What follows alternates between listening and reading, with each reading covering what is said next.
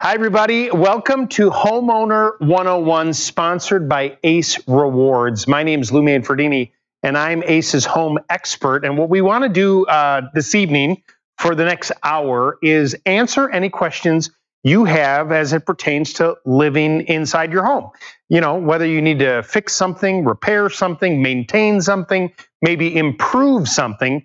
The whole idea is that you can post your questions onto our site. And I've got some lovely assistants off camera here who are going to be reading those questions. And I'm going to do my very best to help you this evening to try and make living in your home a little bit easier tonight. And that's what it's all about, is helping you. So any kinds of questions that you have, we were sort of joking before the cameras rolled that, you know, a lot of you have some pretty funny screen names. And if they're a little too funny, we might not use them. So, you know, we're going to get things started. We have some questions already. So why don't we hear from the audience and see what we have going? Audience, is that what we call them? Are you an audience? Yeah, you're an audience. Sure. All right, ready? Yes, we have a question from Susan in Long Island. Tell the people who you are. I'm Jake. Jake, not from State Farm. Susan in Long Island is struggling with some double pane windows that look a little cloudy. What should she do to fix that problem? Okay, so Susan, your double pane windows, imagine I'm looking at your double pane windows inside the glass. And here's the fogginess right here like this. You more than likely what's happened is the seal's been broken. And it used to be that you had to replace the sashes. And many times, depending on the window, you know, if you've got a sash like this, the frame of the window, and then this is the glass inside, the glass itself can be replaced and the sash can come apart and you can get a new thermal pane glass in there. However, there are, where did we say Susan's from? Long Island, on Long Island? Long Island, yes. Okay, I happen to know for a fact that there are some companies in New York on Long Island that take the cloudiness out of your windows. Now, what they end up doing is they come into the sash and they drill a hole and they use a vacuum pump and they suck all the air that's out of there and then they seal it inside. It usually costs about $90 a window to do this. Now, this is the thing that you got to keep in mind. They don't offer like this great warranty for it all, okay? So let's just say you have 2 or 3 windows that are a problem, but the rest look okay, then it's probably worth the $90 a window. But if all of a sudden you have a half a dozen or a dozen windows, you may be a better candidate, depending on how long you're going to stay in the house, to actually replace the glass. And then finally, if the rest of the windows aren't in great shape, then you may want to consider doing an entire replacement on the windows themselves. It could either be with vinyl windows, a fiberglass window, or a wood window. It all depends on your budget. I hope that helps. Jake's raising his hand.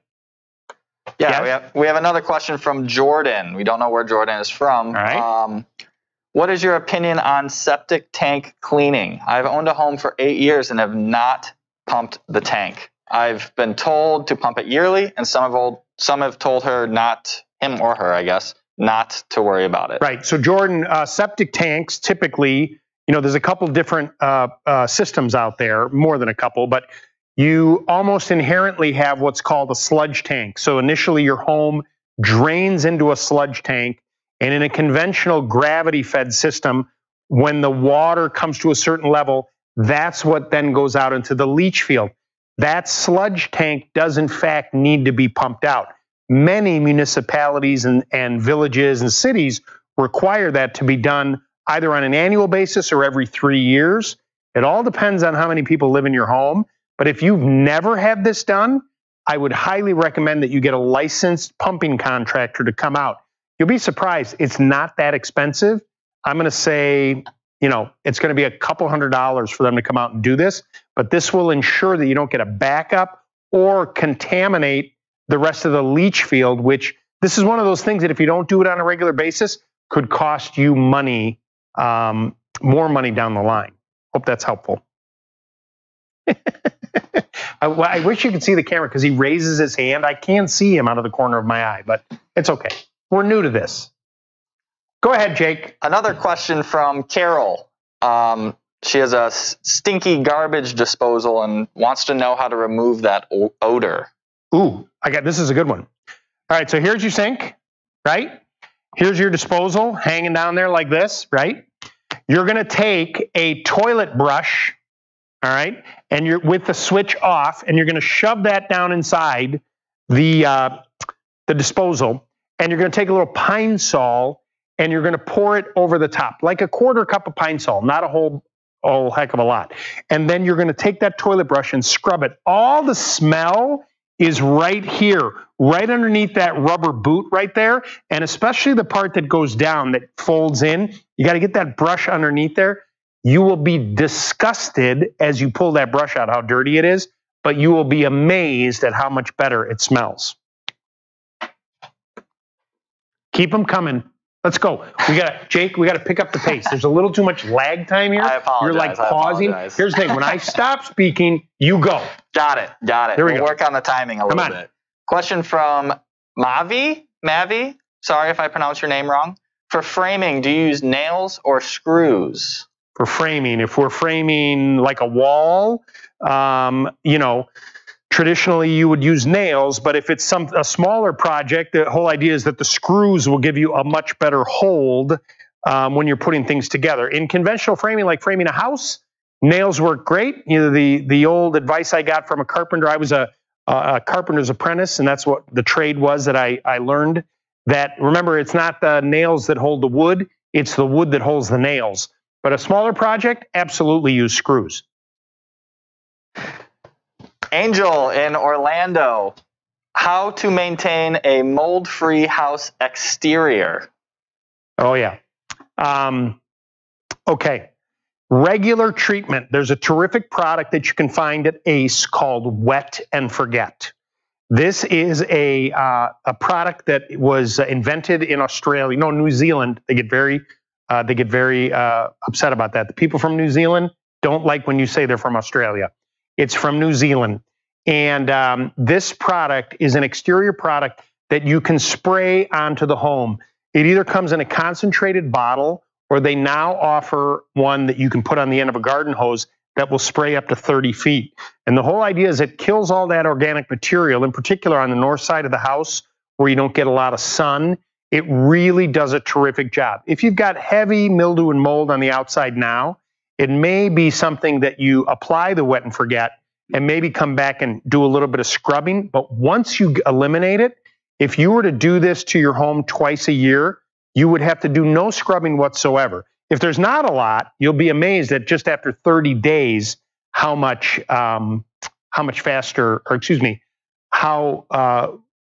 amazing it looks when it's done. 30 days, that's all it'll take.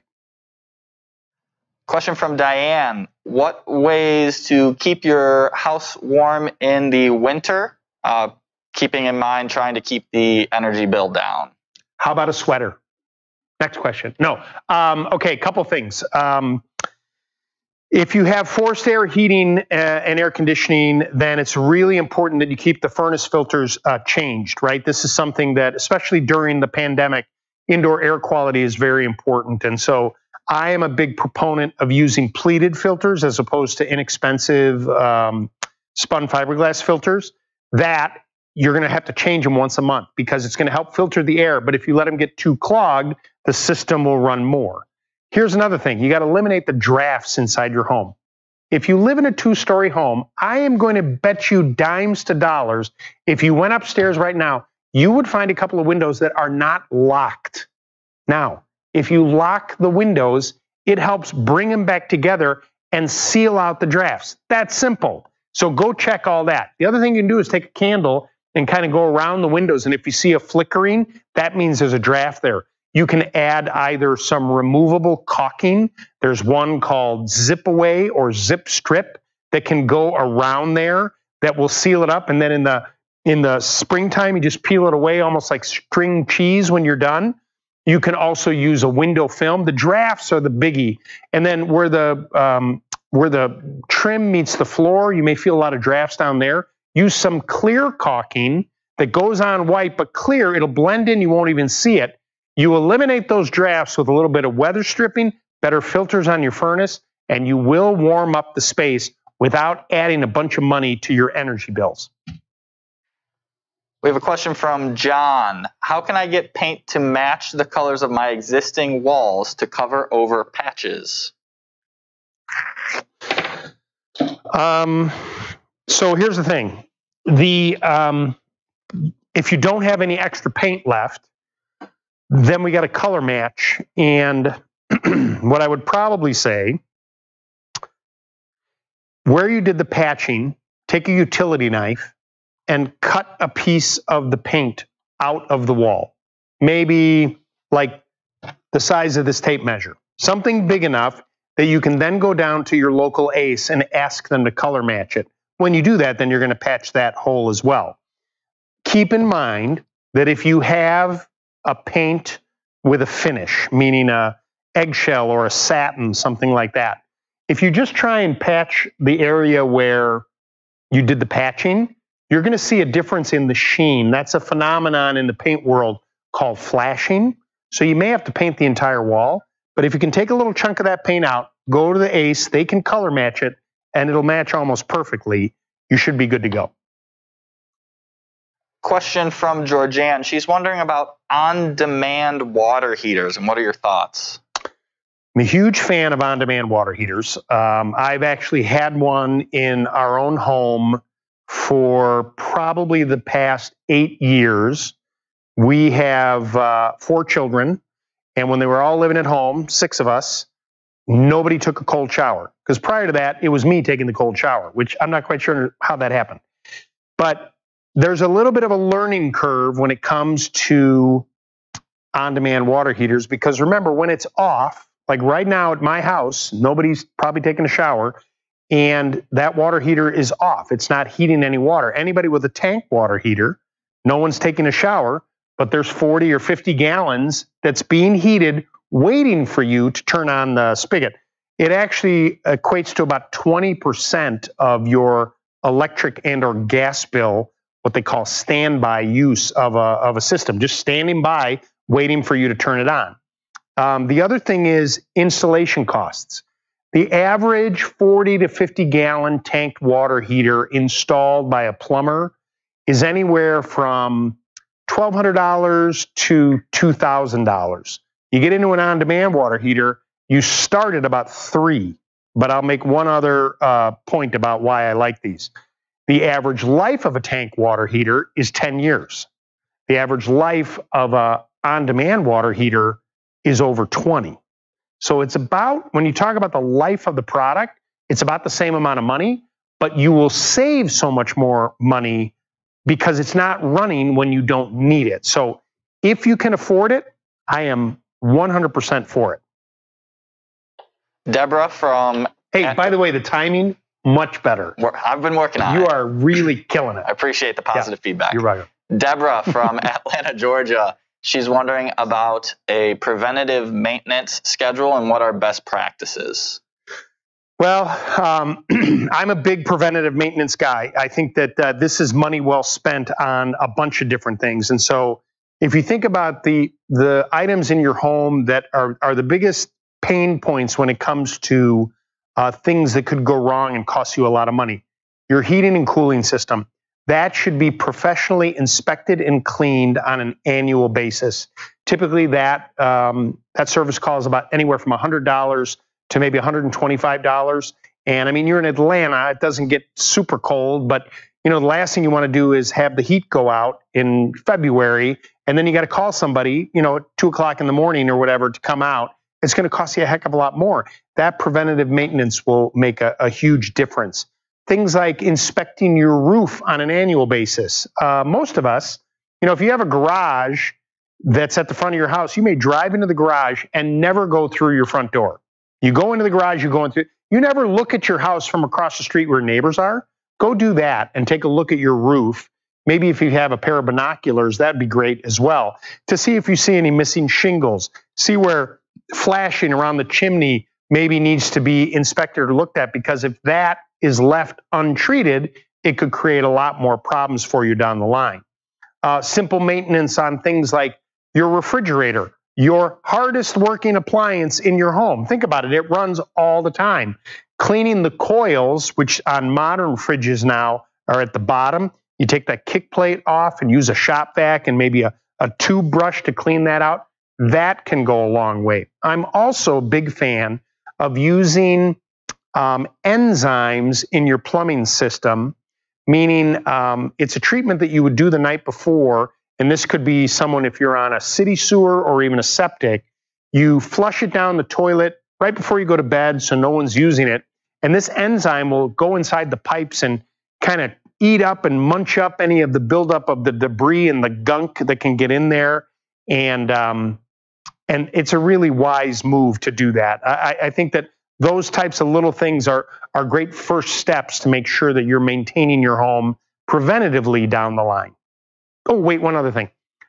Draining your water heater. I get asked this question all the time.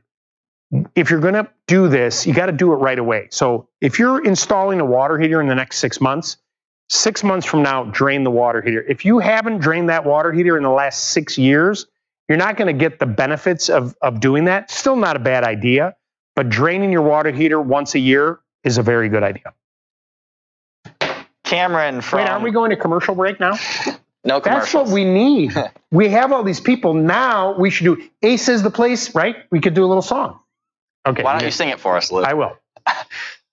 We have Cameron from Round Lake Heights, Illinois. The foundation is settled and have some uneven floors. What is the best and most economical way to fix it herself? I mean, if the foundation is settled, then we have a structural issue, which I don't know that I can give you advice on how you would do this yourself. Basement waterproofing companies, if you're looking at your foundation, okay, this is the foundation wall, and then at the base of that is something called a footing, okay, and then this is the inside of your house with your basement floor, and then this is the dirt outside. If this is fallen and it's collapsed inside the ground, what will happen is basement waterproofing companies will come in and they'll put something called a push pier or a helical pier down inside the ground, and they'll go all the way to bedrock until they get there. They dig out the side there and they put this metal bracket right here, and they attach it to this push pier, and then they use this as they push it, and it lifts up, like they crank it up and it lifts this up. Then that permanently stays there because this rod is hitting the bedrock. The one thing I will tell you is it's not an inexpensive proposition, but most companies that offer this service will give a transferable warranty. And I will tell you that when you go to sell the house someday, any kinds of issues that you have there, it's going to come up in an inspection, and it's probably going to end up costing you as a credit when you go to sell. If you get it fixed, then you get the benefits of knowing that your house is on a solid footing and foundation. Anne is asking how to spackle and paint walls and ceilings. How to spackle and paint walls and ceilings. Well, you're going to start by any imperfections that are on the walls. You can, depending on if they're smaller, if we're talking about nail holes or small cracks, you can buy at the hardware store some lightweight spackle and a putty knife, and you're just going to go and apply that to areas to fill it all in. It usually takes about 30 minutes. You can come back over with a sanding sponge to lightly sand it as smooth as you possibly can. Then if you're going to repaint, again, what I mentioned, if there's some kind of sheen on the walls, you probably can't spot paint it because it's going to flash. You're going to see that where you touch it up is shinier than the rest of the wall. You'll probably be better served if you can go like from one corner of the wall to the other and paint the whole thing. That way you get a nice smooth finish. And if you use a roller, something like a 9-inch roller with a 3/8-inch nap, the nap is the thickness of the roller itself, you'll get the best finished results for sure. On the topic of a nap roller, Julia is asking about painting a heavily textured ceiling. What nap roller would she use? Yeah, so if it's super heavy, Julia, you want to use what's called a rough surface roller. It's a big, thick, napped roller. You're probably not old enough to remember the TV show Room 222, but there used to be this guy on the show and he had this big red afro. So if his afro was a paint roller, that's what you're going to use. How about that reference, right? Room 222. Anyone? Love American Style? No? Okay, keep going. Keith wants to know tips on how to maintain a brick home. So brick homes on the outside, what you have to be really careful about is the tuck pointing. The tuck pointing is probably the single most important thing that you can pay attention to. Kind of like my analogy I said earlier about the fact that a nail doesn't hold the wood holds the nail. The mortar doesn't hold the bricks together. The mortar keeps the bricks apart, which is where the strength in the wall comes. And so if you're noticing that some of the mortar joints have fallen out, there's gaps, or if you look really closely and you can see hairline cracks between the mortar and the brick, that needs to be tuck pointed. And tuck pointing basically means that they'll come in to do this the right way. They'll grind that out at least a half of an inch deep, and then they'll expose like that groove in between the bricks, and then they'll come back and tuck point it with new mortar. That will give the wall strength. It will help seal out water from getting into the brick, and it will help prolong the life of your brick home. Single most important thing you can do is make sure that the tuck pointing and the flashing, that's very important as well, because if the flashing is not in good shape, that will affect the tuck pointing. Will make sure that your brick home lasts for a very, very long time. Diane is asking about spiders and tips to keep them out of the house. I love spiders. The spiders eat all the bugs. Next question. No. So remember that company I told you about, Wet and Forget? They have a product called Miss Muffet's Revenge. And it is a spider spray that you can use both indoors and out, and it works amazingly well. If you apply that once a month, you should, I'm not going to say eliminate your spiders, but you will definitely lower the population. Sarah is asking about her bathroom counter and how to tell if it's marble or granite. She believes it's marble, and if so, does she need to seal it? She's noticing she's getting some darker sections.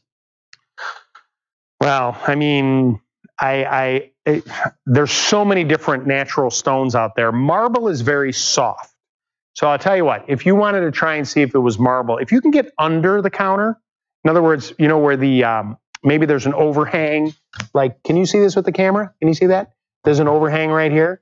Okay. No, not really. Here, come here.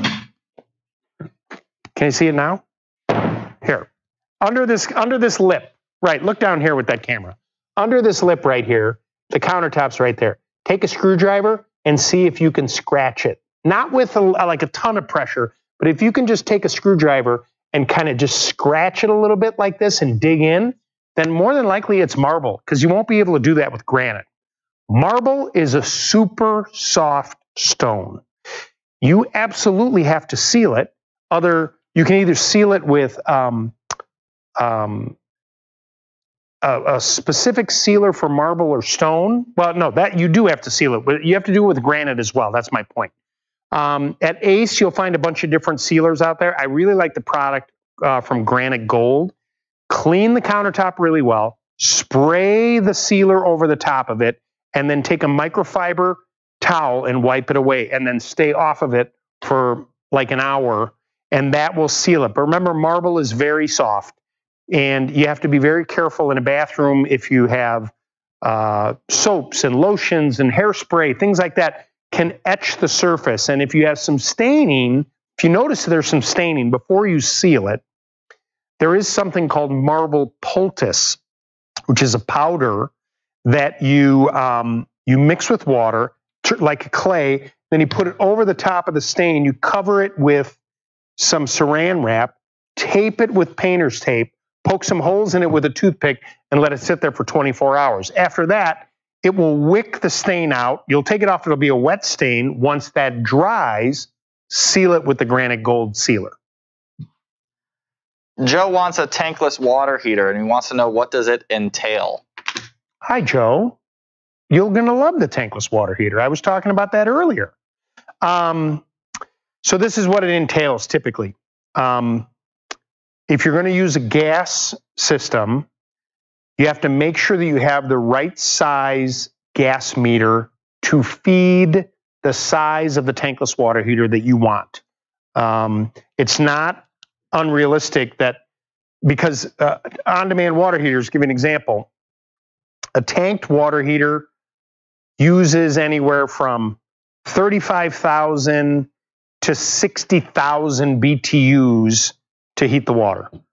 An on-demand water heater usually uses like 85,000 to 99,000. So it's almost as big as a furnace. So you just got to make sure that the gas supply coming in there is large enough.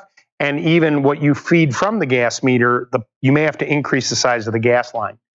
As far as what else you need, most of them are high efficiency. So you're going to need plastic piping for both an intake and an exhaust, just like a furnace.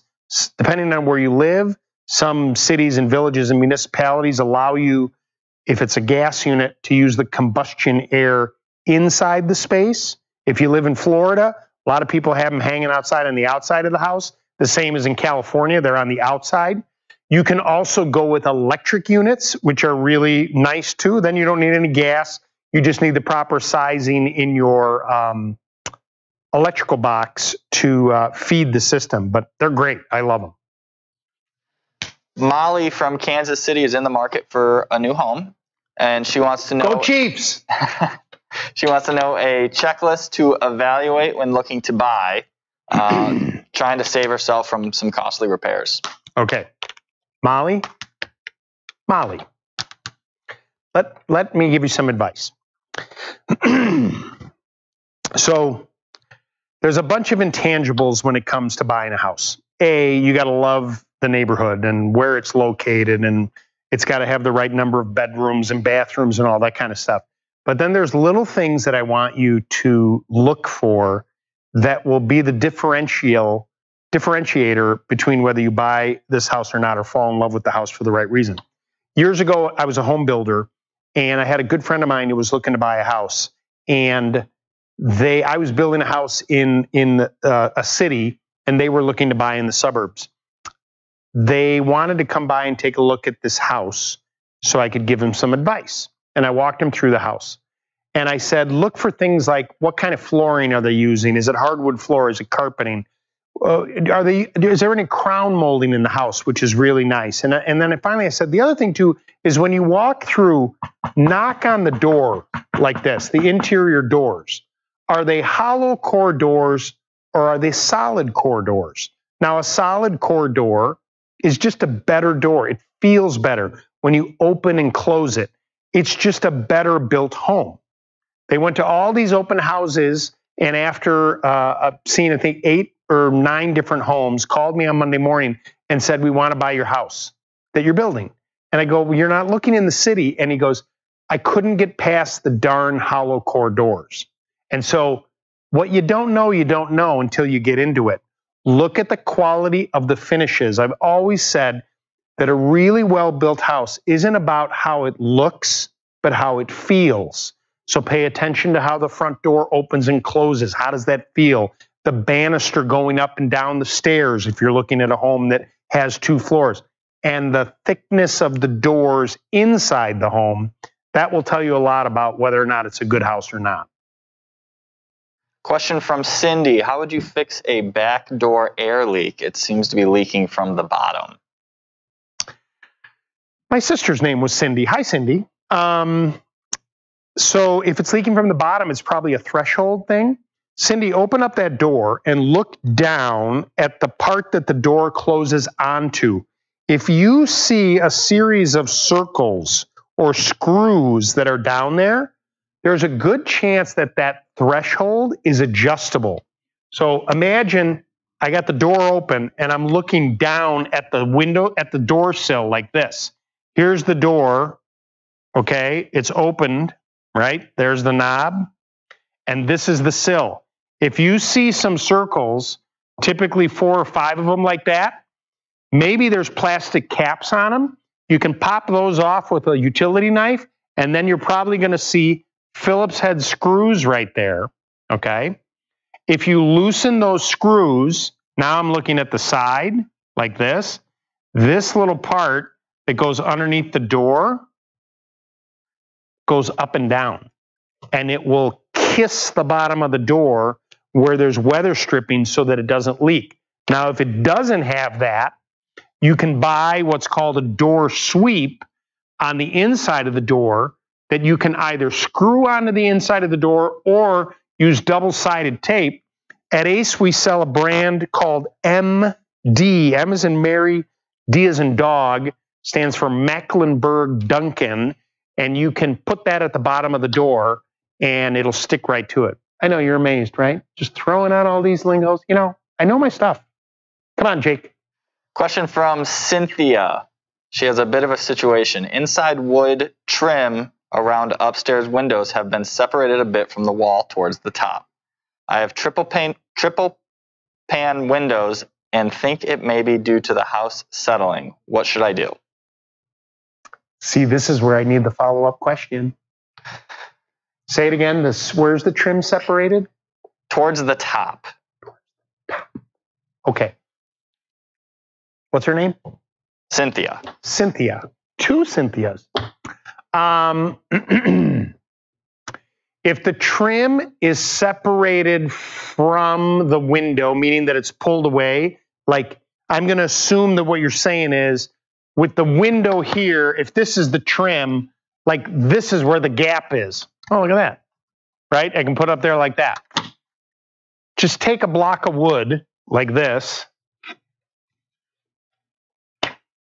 and a hammer like this. Put that right there and just lightly tap it back in and see if that goes in there. It might not be settling, it just might be separation. Question from Chris. He had a grease fire, caused some paint to boil. Tips on how to repair that. Ooh, hopefully everybody's okay. Scrape what you can.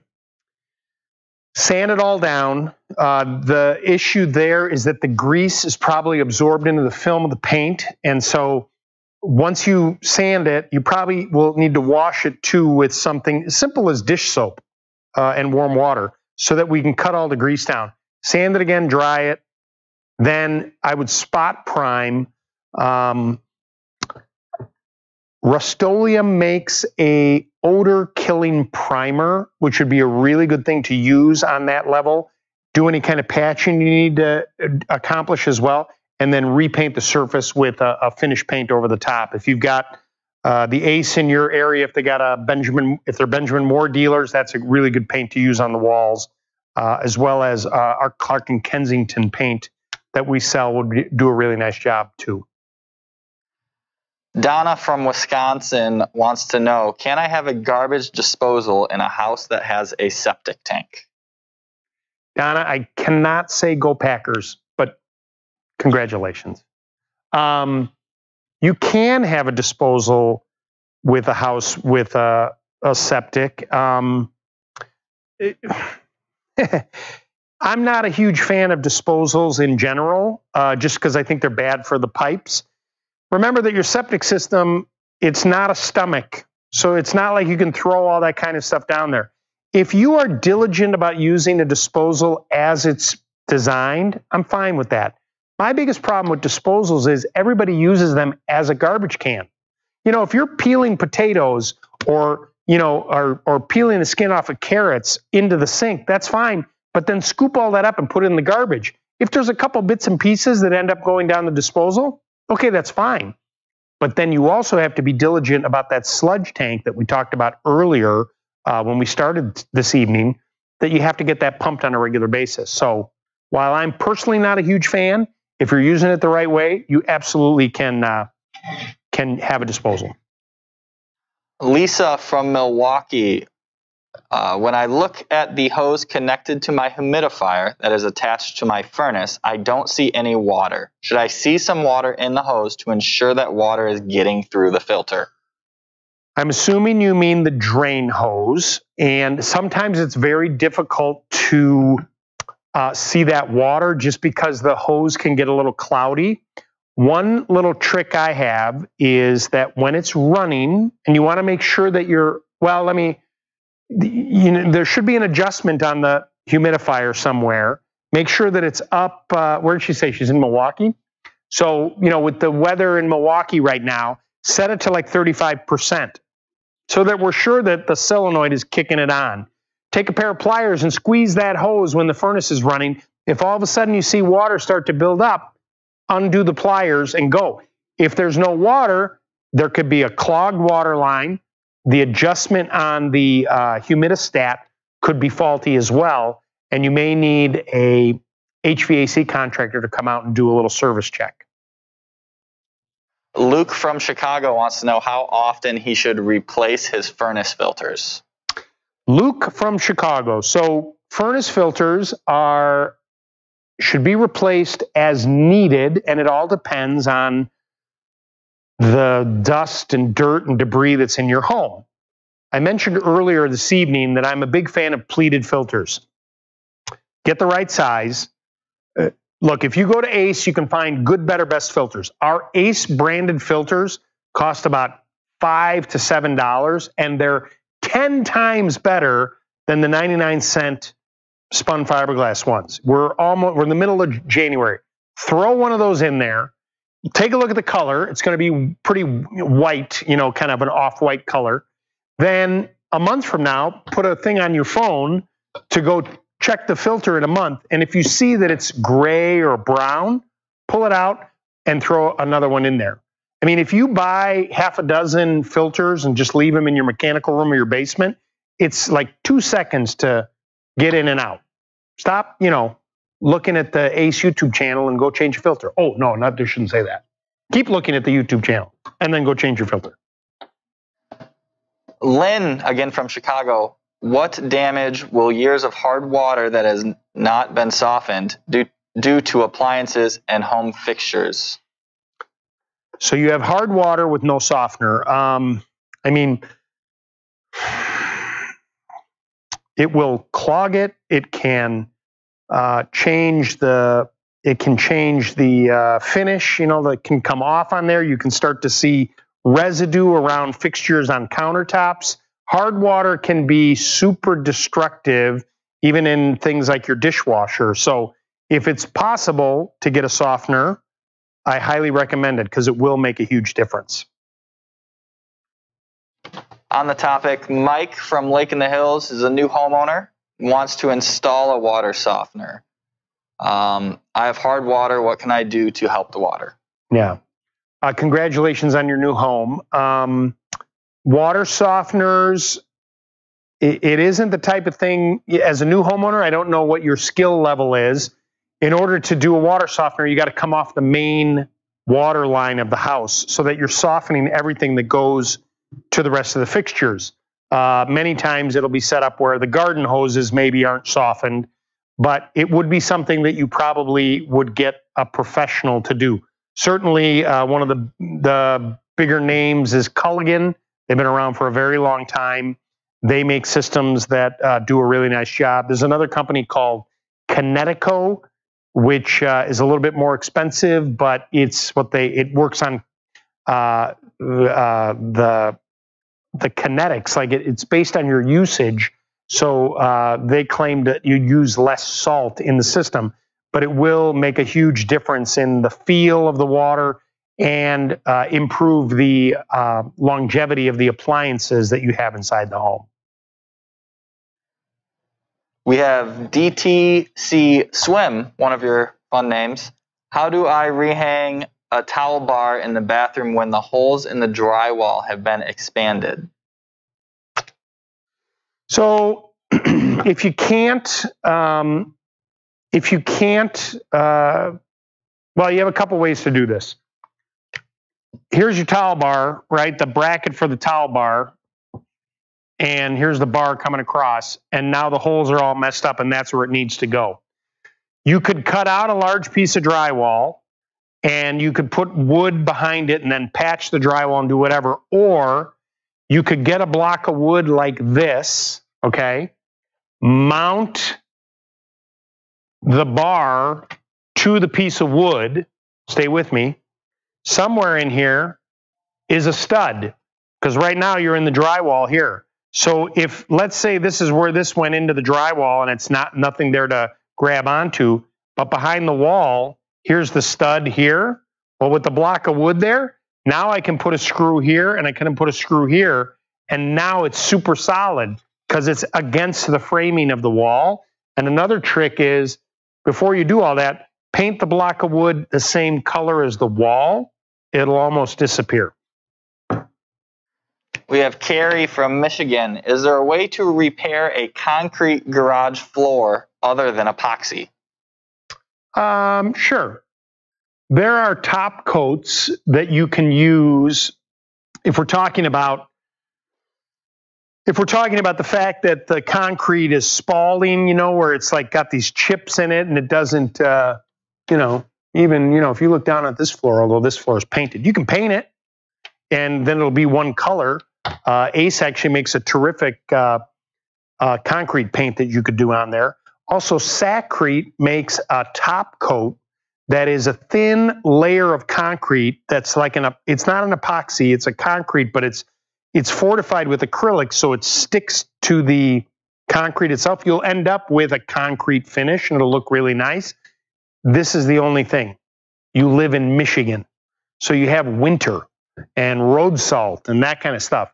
Using the concrete patch, if you live in Arizona, go for it. The weather's fantastic, or warmer climates. So I would be more inclined to maybe have you do a little lightweight patch, concrete patch in the bigger areas where there's problems, and then just paint it all with a floor and porch paint.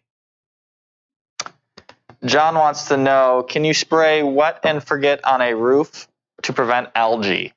You absolutely can spray wet and forget on a roof. I don't know where you live, John, but if the weather's colder, meaning below 50 degrees, you can't do it now. But if you live in a climate that's warmer, they make one on a hose end that'll spray up to 30 feet, and it'll do a really nice job. We have Rikoshi from Morris. Problem with mice. Any tips to prevent them from getting into their home? Yes. Here's the thing. There's no such thing as one mouse. So if you've seen one, they have some friends. You have a bunch of options when it comes to mice. I'm going to give you the repellent option, because if you're going to bait them or trap them, that's your decision. I'm not going to. We have solutions for that as well. What you want to do is inside the home, under the sink, if you have a basement, I want you to use a repellent. Bonide makes a product called Mouse Magic, which is this repellent that actually smells quite nice to you and I, but for some reason, mice and rats don't like it. And I want you to use that inside the house and then really pay attention on the outside about any cracks or holes or separation where a mouse could get in. Remember that a mouse can fit through a hole the size of a dime. And if you choose to use bait, then I would bait on the outside to draw the mouse out to feed. And if you find an area, so let's say you got this is the side of your house with siding, right? And the foundation is here, and you see like some separation right there or a hole. Put some bait on the outside, the repellent on the inside, stuff a little newspaper loosely into the hole. Tomorrow, go there and you're going to see that the newspaper is not in the hole anymore. Hopefully, they ate some of the bait. Put the newspaper back in, and then when the newspaper no longer falls out of the hole, there's a good chance that the mouse is gone, metaphorically and not so metaphorically. And then you can patch that hole, make sure they're not coming back in. Question from Marion. How to seal gaps between a wooden floor and baseboards to keep the cold air out? Use a clear acrylic caulking. If you buy a tube of that caulking, it goes on white so that you can see what you're doing. But as it dries, it turns clear. And once it turns clear, you won't even know that it's there. and that will seal out the draft. I'm telling you, a couple of tubes of caulk, we're talking about a $6 or $7 investment here, will make a world of difference in how comfortable you feel inside your home. Lee is asking, what is your favorite 2x4 project? What's my favorite 2x4? Looking for something a little bit more fun here.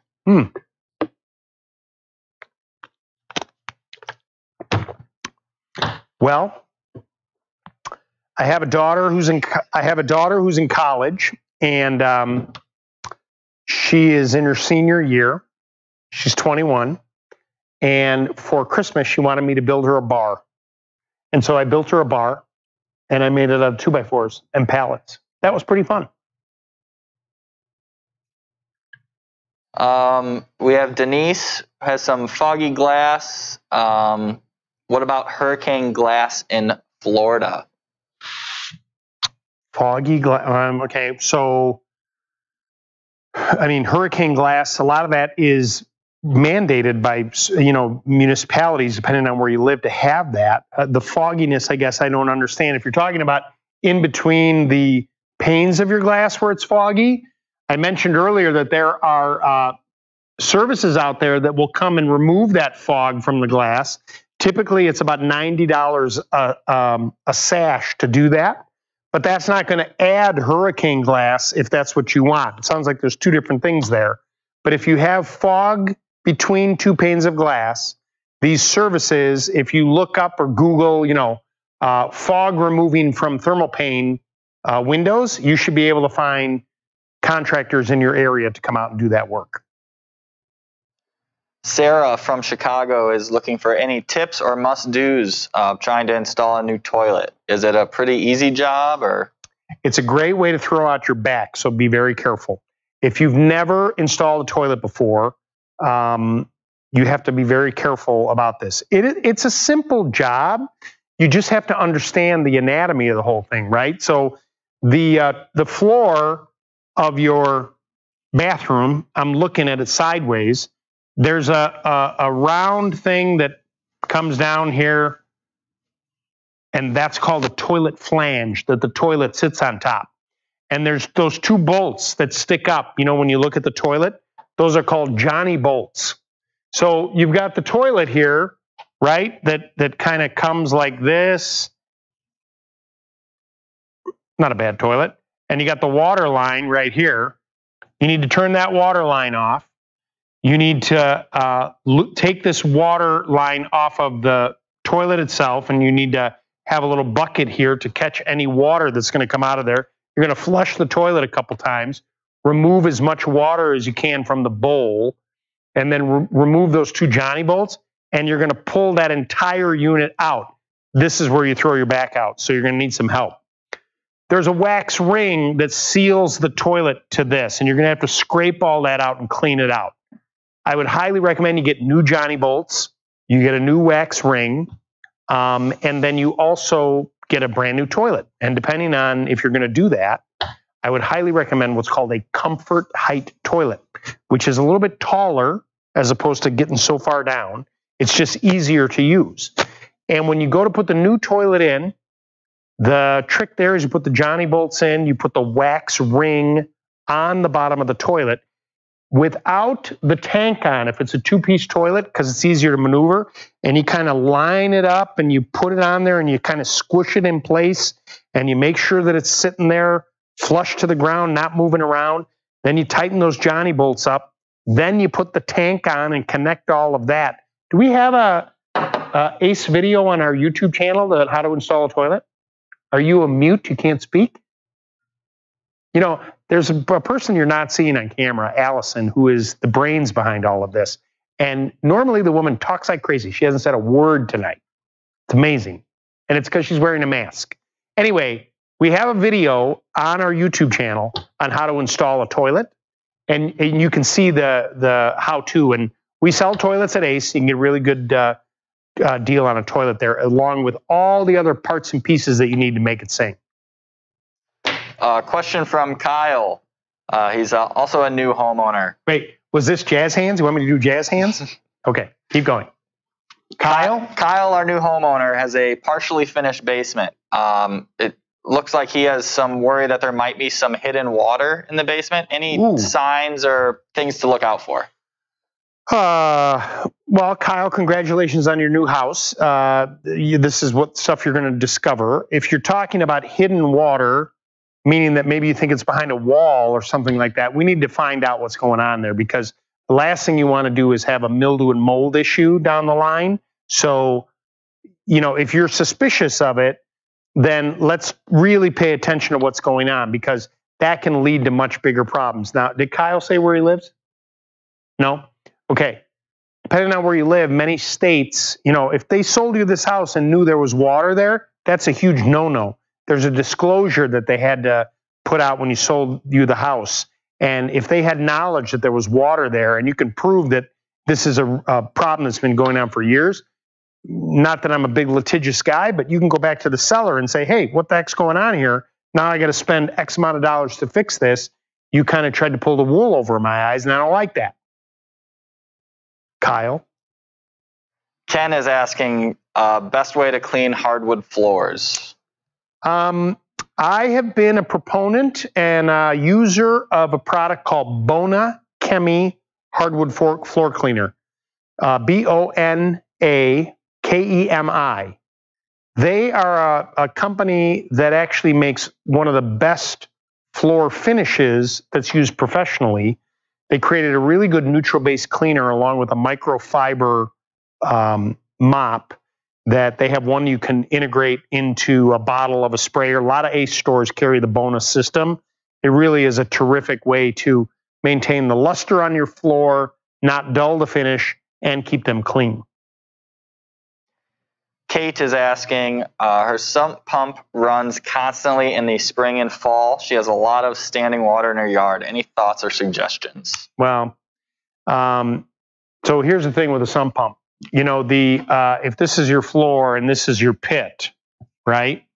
And you've got pipes coming in from the drain tile, and you said you get a lot of standing water in there. If your pump is sitting down here on the bottom of the pit, and then the pipe comes up here, and you get the check valve, and then there it goes, okay? Depending on where the switch is for the float, if your float is connected to the pump like this, you may want to raise this pump up a little bit so that it doesn't run that often. The way you can test this is, you got a cord plugged into the wall. On a day like, did you say it was Kate? Do we know where Kate lives? No? Okay. That'd be helpful, people. So when we do this again, we got to ask people to tell us, because that way I can kind of visualize what's going on. But we're learning. Our first time with this. Are we still jazz hands? Okay. Unplug the pump and then see where the water goes. Remember, water seeks its own level. So if you unplug the pump and the water is like a good 12 inches, 12 to 14 inches below the top of the floor, right, or where the floor meets, then let's either adjust the float or the pump to come up so the pit holds more water. I don't care if it holds more water, it doesn't matter. Then when more water gets in there, then it activates and it pumps it away. That way it won't run as often. Now, the other thing you got to figure out is if your yard is holding a lot of water, why is that? Is it all the neighbors dumping into you? Is there some culvert that's clogged or something? I would address that potentially with a really good landscape contractor to come out there and take a look at it to see if they can help solve that by grading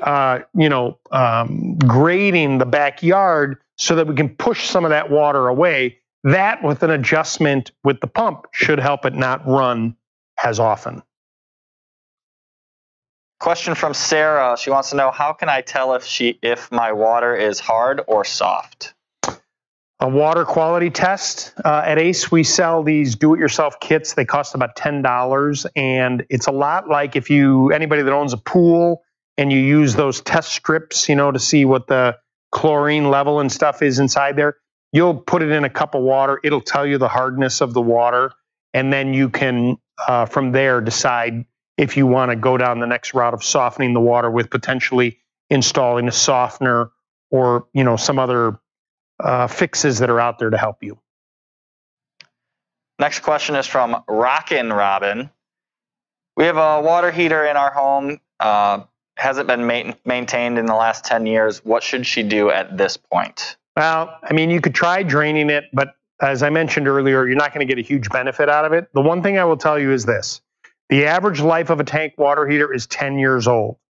If you're not sure exactly how old your water heater is, when you look at the, this is your tank water heater, and somewhere you got a sticker on there with the serial number. The first 2 letters on the serial number are the year it was manufactured. So it says 05, 06, whatever it is. If it's more than 10 years old, start planning to replace it.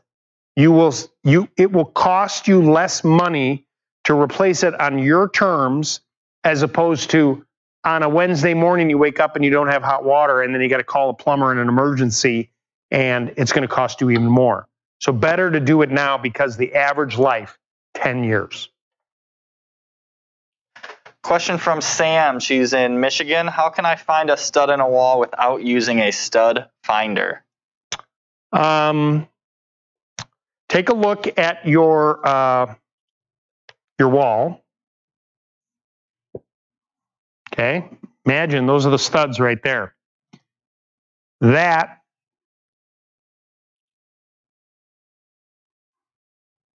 is your outlet. That outlet is mounted to a stud. So now it's either mounted on that side of the stud or on that side of the stud. And go and figure out, if you put a nail in there, that's where it's at. You found that stud, take a tape measure from the center and go 16 inches. Typically, wall studs are every 16 inches. You just found the stud without a stud finder. David, also from Michigan. What is your best technique for removing soap scum buildup from a glass shower wall? Oh. At your local Ace, ask them if they have a product called Bright and Clean. B-R-I-T-E, and clean. It's a powder. You're going to take a microfiber towel like this, going to get it wet in warm water. You're going to sprinkle the powder on top of this microfiber, and you're going to go and wipe it on either the walls or the glass. Get ready to be amazed. What? What's that? Wrap it up? It's like this. She's like, sachet. Okay. Thanks for joining us in our 1 hour of Homeowner 101. I hope you'll consider becoming an ACE Rewards member, because when you do, you get all kinds of benefits. You save money, you get all kinds of special programs, and ACE Rewards is who brought us this event tonight. Remember that at ACE, we are a bunch of locally owned hardware stores all across the United States and in a bunch of other countries too. But we're right here to help you every single day. So if you ever need any help when it comes to maintaining your home, stop by your local ACE hardware store. I promise you, you'll find someone there that can help you along the way. Because remember, ACE is the helpful place. Have a good night, everybody.